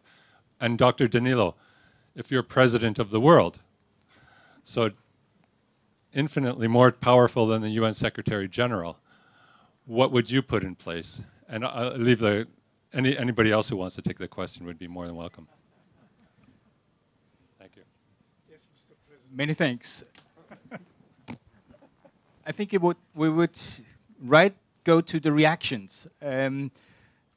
Patricia, Danzi, or is it too difficult? Then you can hand out. You can hand over to Danilo Turk. You're the vice president. Okay, I take the floor because before the president of the world, if I had 500 times or 200 times the budget that we have, I don't think I would all use it, because if you have less resources, you become more innovative. And for a scarcity problem and the water problem, we need people to think out of need. And I think there I would spend 1% of it and hold the rest back, banked on a Swiss bank, and wait what happens for 1 year, and get the innovative ideas that spring out of it, and then multiply it with the 499 billion that remain. Dr. Danilo Turk, as a president of the world. Well, look, in that capacity, I'm very grateful to Ambassador Danzi for having suggested a way which could actually be made universal if one wanted really to be globally serious about water issues. But before trying to use my imagination a little bit, which I think is allowed, is actually acceptable in this panel, I would like to explain to my friend Dr. Sachi the following about non-navigational uses of water. You see, in Europe, obviously, several hundred years of history of water cooperation started with navigation. That was the original reason for international codification. And non-navigational uses came later, mainly energy generation, agricultural use, and subsequently then environmental protection and all that. Now, of course, we live in a very different world everywhere, including in Europe. So navigational uses are much less important, and all the others are much more important, which again is another illustration of complexity of water issues and the need to figure out the new ways. And therefore, we are grateful to Ambassador Danzig, who just showed us how these things could be done. Now, coming back to the dreamy idea about what the president of the world would do. Look, 3 things, I believe. First, if you want to achieve something at whatever level you work, you need to have a plan. In the United Nations, there are 32 elements, programs, funds, agencies, which are dealing with water. But none of them has water as priority number 1. You will have water in FAO, in Food and Agriculture, in UNESCO, here and there, in everywhere. But nobody has water as priority number 1. So I would say, look, people, get together and work a water plan for the world. Because there is a lot of knowledge already, there is a lot of good ideas around, a lot of excellent technical expertise. Use all that and come with a plan. There is a proposal right now to have a UN special representative for water who may perhaps try to do something of that sort. Secondly, I would go to the financial institutions and say we need a completely new approach, innovative approach to water financing. And that approach, of course, would require a great deal of financial prudence. We understand that. But there are proposals already for what is called the safe space dialogues. You have to bring people, once they approach to the decision-making point, to a closed place without any interference of public debate, simply to analyze the risks very carefully and to chart the way towards an agreement on financing that will stick, that will not neglect or ignore existing risks and will not be illusionary in the sense of expecting quick returns or unnecessarily high returns. So that's the financial part. And then the third part would be diplomatic. I mean, it's absolutely necessary for the high-level diplomacy to enter the picture. It is not in the picture right now. There is much diplomacy at lower levels, but you need to have all levels involved. And there has to be an involvement of heads of state, and of course, a president of the world would have an easy job to do. But we don't have such a president, and we are not likely to have one for next 50 to 100 years, so let's not hope for that. But there are others who can move the high-level diplomacy, and that would be stage number 3. Thank you very much. Be assured, if you run for presidency of the world, we would elect you. There was a woman just behind Mark Seaton who has raised her hand. Please, Yeah, ask thank your you. question. I'm Maysoon Zabi from Jordan. First, I'd like to thank the Swiss government because they are supporting Blue Peace. I'm with them starting since 2009. It was a great initiative that I was involved in. But what you said, all of you, is time, trust, awareness. This is we're doing here in Jordan and there. But I think we need to be back up with strong legal framework. Like in Jordan, even with Wadi Araba agreement, it says in the Wadi Araba agreement, both they have to look for new resources of water, and we end up buying water. It's our rights. We need somebody to come. We built the Unity Dam. It's from our money. We signed with Syria. And then based on this investment, we have this dam, but nobody follow or commit binding from all the commitments. So we need, like with Lebanon, they have a right in Jordan River, they have in Orontes.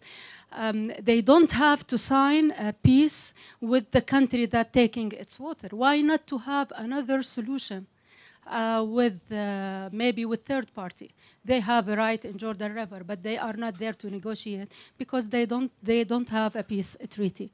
For this is, I think it is important to work hard with the international water law, with the new type of agreement. What we have is not enough, and it proves it's not the right mechanism. We have Wadi Araba, we have something with Syria, I don't know what Iraqi, and they have with Turkey. Even with the Blue Peace, we managed to convey, and you know, Mr. Daniel, we tried to promote, to tell that using water is one of the mass destruction. Because when you have ISIL, the first thing that they did, they conquer Tabaqa Dam in Syria. They know it's a good weapon. We tried to have a decision or resolution from the United Nations says you shouldn't come near this because water is important.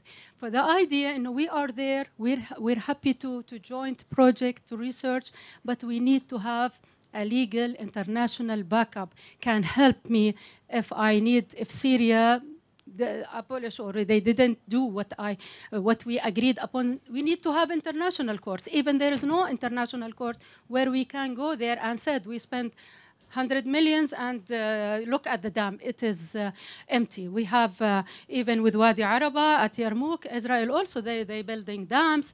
Like Jordanian as well, they have also illegal wells. We need somebody, even if Syria or Turkey or whoever want to make any infrastructure, they should be forced to consult rather than the well, good well, trust. It takes time, but there is conflict of interest. Yani, why should Turkey give us water without taking just no? Because they trust us.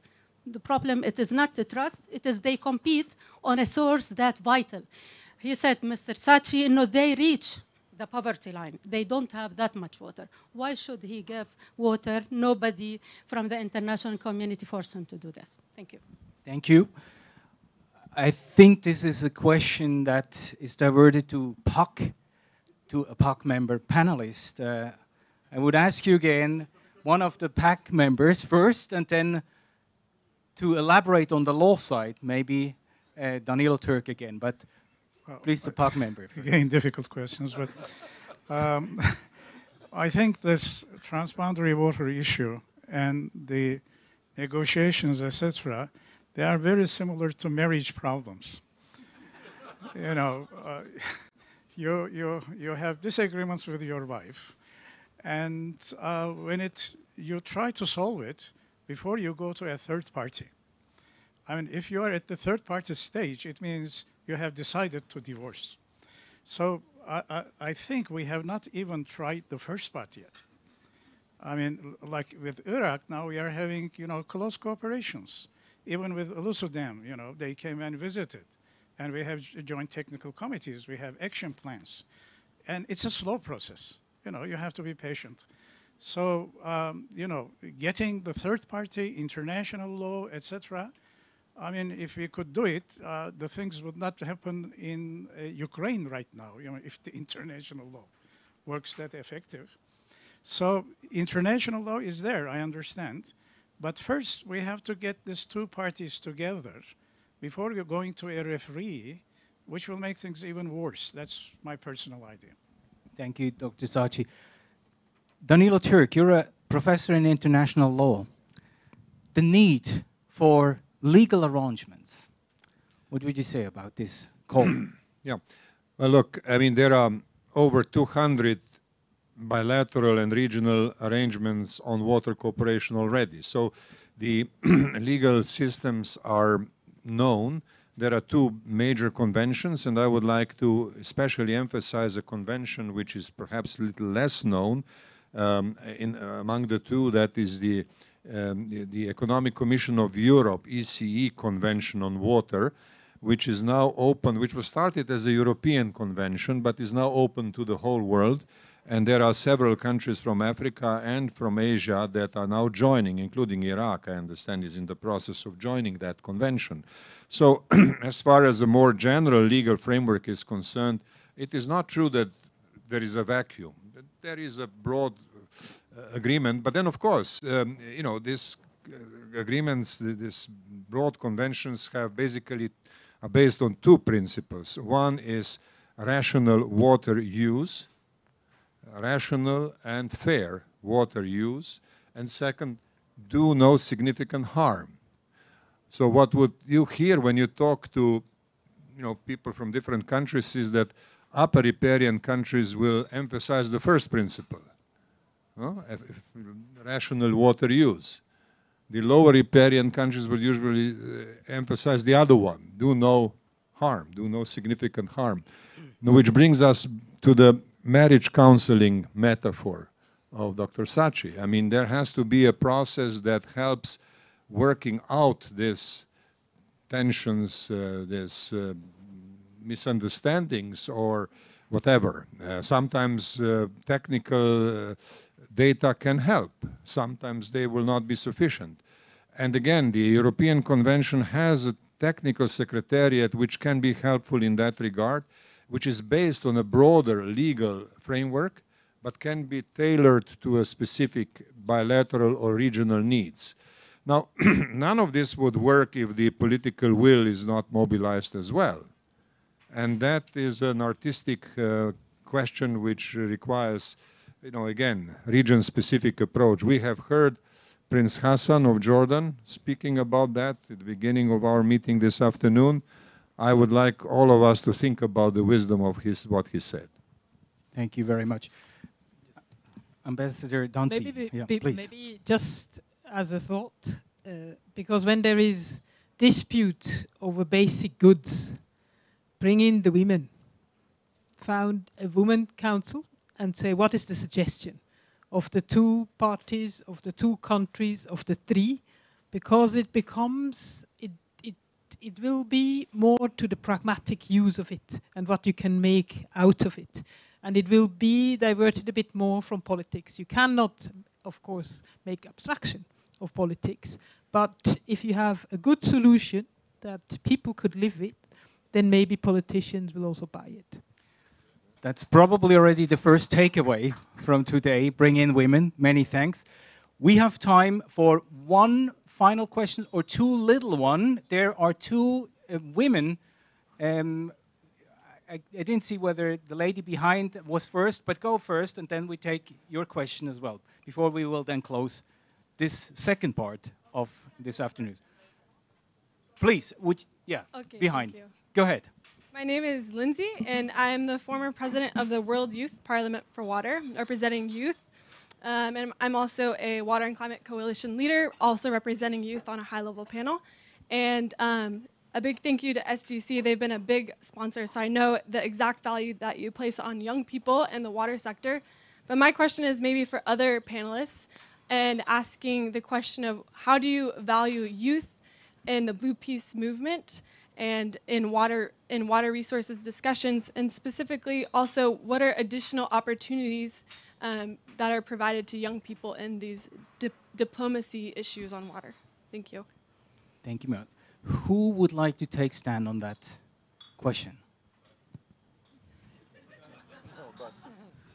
Well, actually, I have spoken about this in my initial remarks, in my keynote speech, and later on also referring to specific examples. I think that one has to bring this to all levels. And there will be opportunities now, again, in the United Nations, with all the deficiencies of that system. I mean, the awareness is growing. I mean, I was involved in a recent discussion about the Secretary General's vision of our common agenda, and their involvement of youth is really one of the central themes. And we'll talk about this directly later with Lindsay.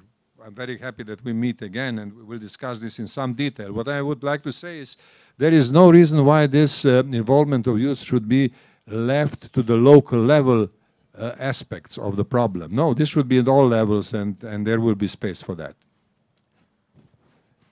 I guess the Fridays for Future has shown the power of youth in the political agenda. We are now coming to the very end of this session. We still have one question from a lady up front here. Please have your final question. Good afternoon. I'm May El-Sayegh from Lebanon. I'm a member of the Blue Peace Media Network and the Middle East since 2013. So based on what you have said, Excellency Dancy, on the creating the case of emergency, we know that in the Rhine River, it was the pollution what triggered the riparian countries to cooperate. Also in Senegal, it was the drought. The founding fathers of the Senegal River Basin, it was the drought that motivated them to cooperate. In your opinion, and based on what Dr. Setchi mentioned on creating a publication, why as a Blue Peace community movement, as you said, Your Excellency Daniello, why we don't create like a publication on the impact of climate change in those countries, Iraq, Turkey, Jordan, Lebanon, and Syria. So people will see the impact of climate change from here to 5 years. So what also Dr. Ghattas Khouri mentioned, the importance of media. We as a journalist, when we have figures on the impact of climate change, we can convince the public opinion to demonstrate and ask for transboundary water cooperation. Thank you. Maybe if you may, thank you for your remark. I think publication would not do.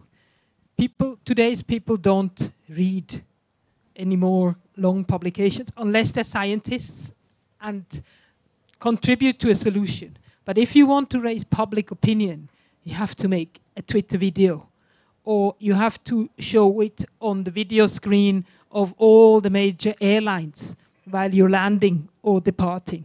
I think, and you need to tell people directly what they can do, because people want to know, what can I do? They feel so belittled. They say, you know, me, poor, this and that, what can I contribute? So you have to bring them to the action and to show it with pictures and movements.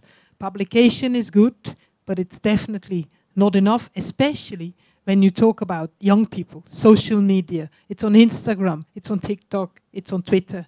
So you will have to combine it to bring it to the public. Can I best comment on this?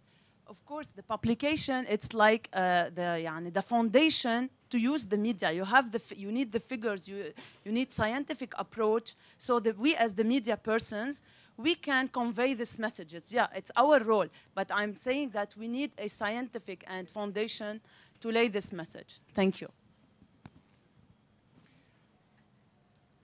Many thanks. We're coming to the end of this second part. I would really like to thank all the panelists, the keynote speakers. You may take your seat, and thank you very much for having joined us here.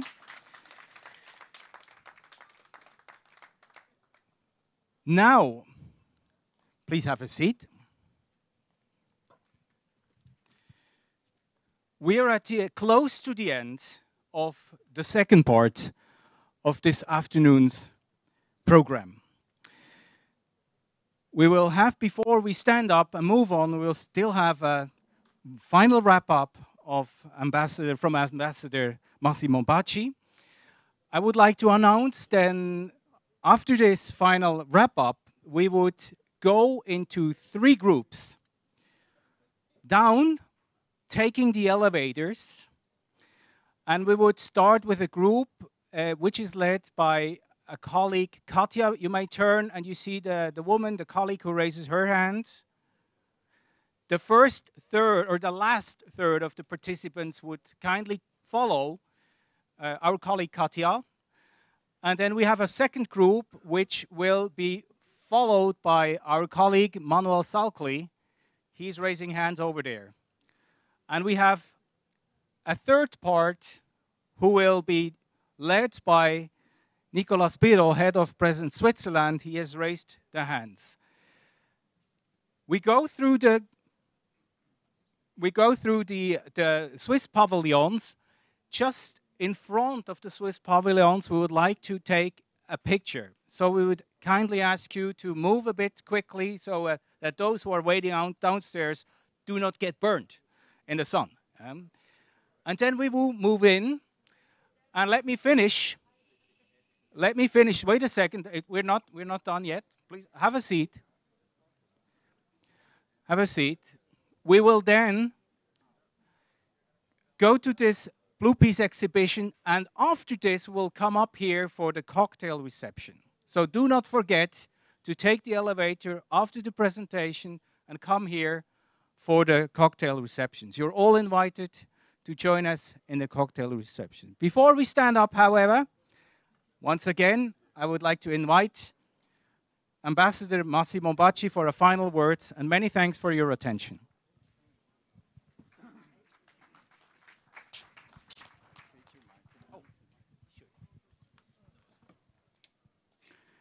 Dear friends, I stand in front of you after a very rich afternoon of fascinating debate.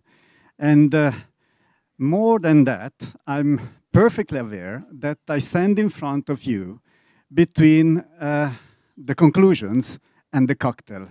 And believe me, I perfectly know where we have to put the priorities now. But let me say a few words about eventually a few messages that we can take with us when we go around the pavilion and after the cocktail.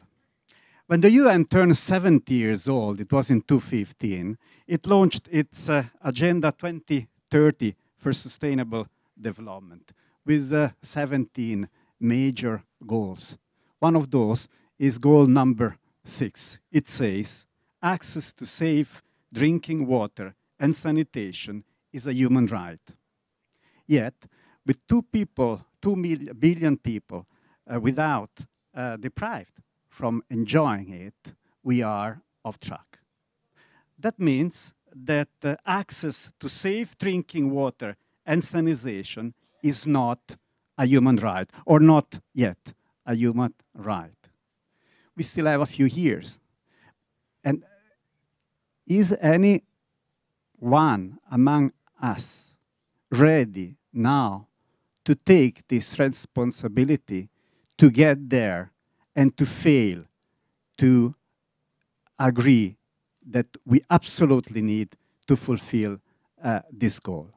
I think that we are not ready to do that.